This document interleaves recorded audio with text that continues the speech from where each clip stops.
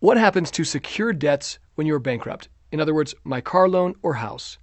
Car loans, mortgages, and furniture credit cards are loans which are taken in order to purchase an asset. That asset is given as security for the loan, so that if payments are not made, the lender can retrieve the asset for which you borrowed the money in the first place.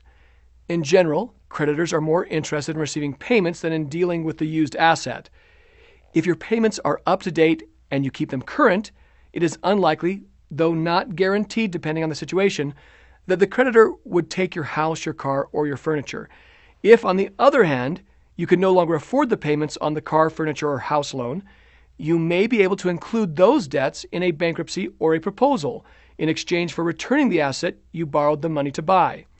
Before taking this step, speak to a trustee in bankruptcy to make sure the decision to keep or return the asset is the right one for you.